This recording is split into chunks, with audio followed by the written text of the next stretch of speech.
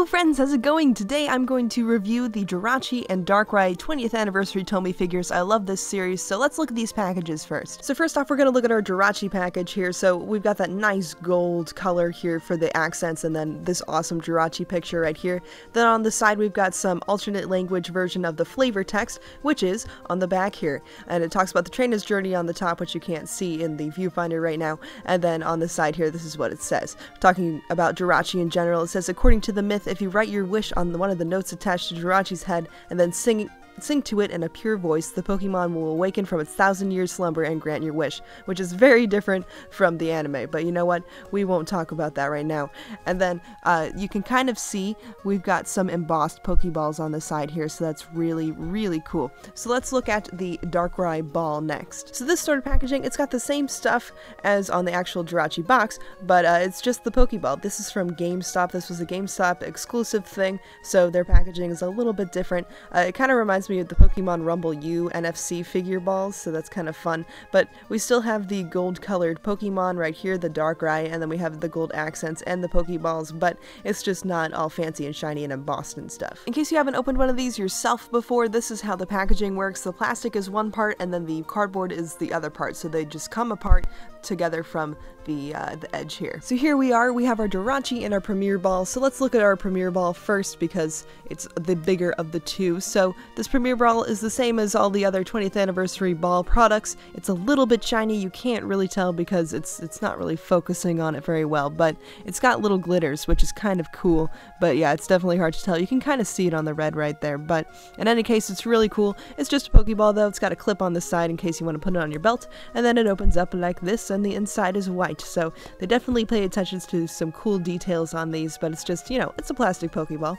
Then we've got our Jirachi figure, which is the main event of that package. This Jirachi is awesome. It's got kind of wiggly plastic, so if you're going to play with it, it probably won't break off that easy because it wiggles instead of snaps, so that's good. The little wish tags are the same way.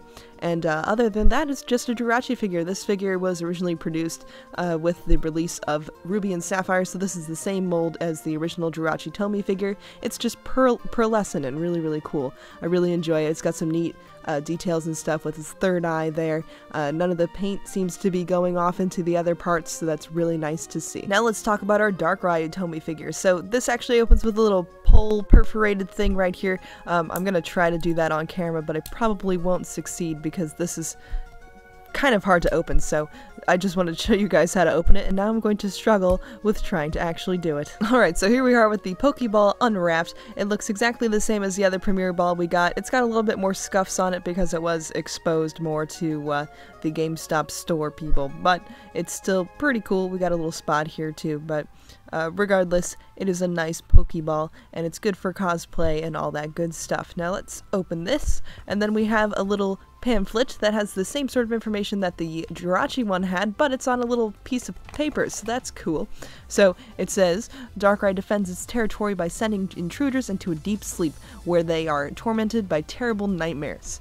And then we've got it in all the different languages that they chose to print, and then it says that it's from the Sinnoh region, and then on the back it's talking about the trainer's journey yet again. So it's always the same stuff in these 20th Anniversary products, but sometimes in a little different format. So then the Darkrai itself comes in this little package here. It's kind of cute. It reminds me of the packages that were from the Pop-Tart boxes, if you ever had those in the early 2000s. Those were really cool. You could get a Charmander figure, you could get a Chansey figure, you could get a Poliwrath. I don't remember if there was another one, but still cool things. So here's our Darkrai looking very, very awesome. I love the details on this figure.